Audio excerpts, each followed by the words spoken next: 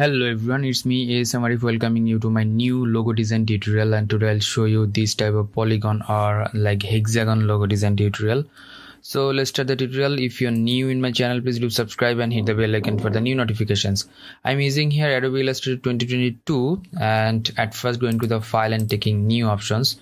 From here taking an artboard which is 2000 pixel, providing the name over here hexagon logo, and all the setup is like that. You can keep the RGB for the web purpose, and you can make the CMYK for the print purpose, and totally up to you which one do you prefer. I am just keeping here RGB because of I am publishing this web, and hit the create button.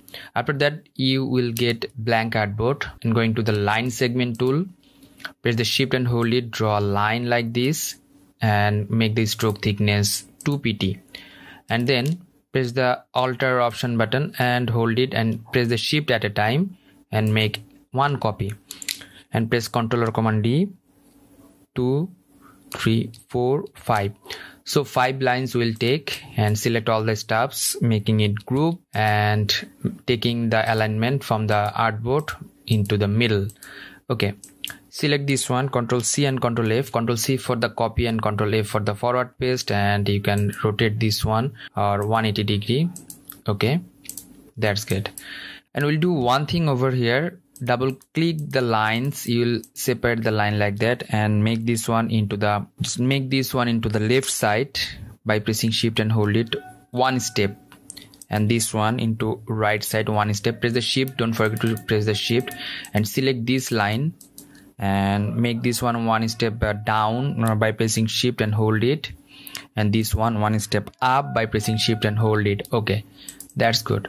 And after that select all the groups and press the shift and hold it and make this one rotation like that. Now going to the polygonal tool, and after that press once, you'll get a small pop-up and make this 6 for the hexagon and hit OK.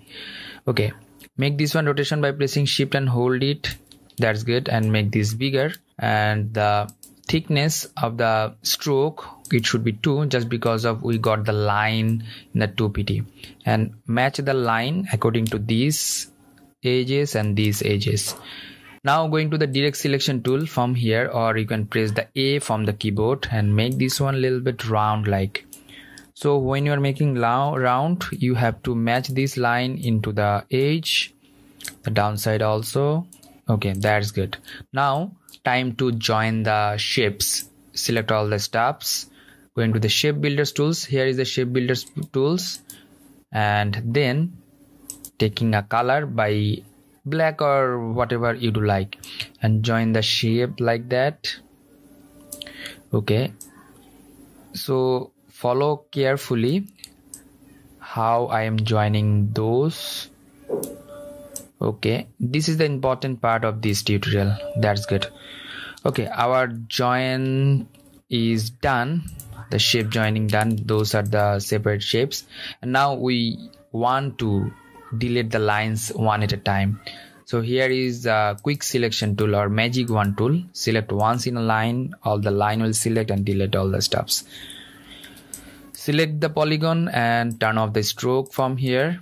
Make this one a little bit bigger.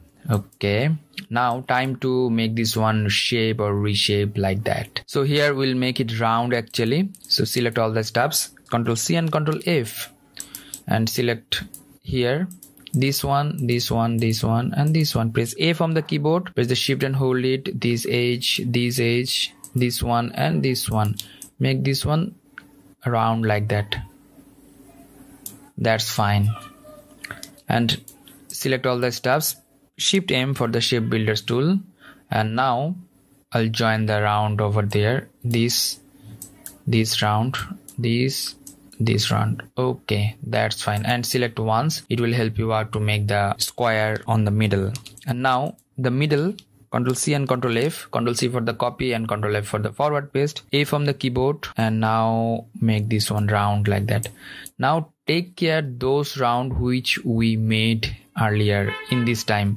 So select shift M for the shape builders tool. Here is the shape builders tool, you can take from here, and join the round with that shape which one we made it. Okay, that's good. Press the Alt or Option button and this middle circle you can delete. Okay, that's fine. We have that shape. That's fine. Now I'll import the gradient from here. I downloaded this gradient from freepik.com and I'll provide you that link in my video description. So taking this gradient, which gradient is perfect for your choice or your preferences, you can select all the stuffs, press I from the keyboard, that is the color picker. You can take color from here, this one. Okay, that's good. I think that is the nicest one, or you can change it out. From the gradient settings, I'm making it reverse just because of it will make sense, or you can just match with the all other stuffs. So this or this, that's good. Or you can make this one into like G from the keyboard, and you can manually set up the gradient if you want. So it's totally up to you.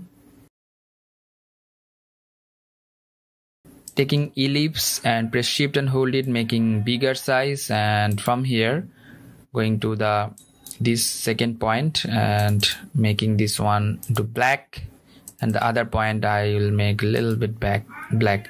Okay, now making it center and making this one a little bit like this. That's good.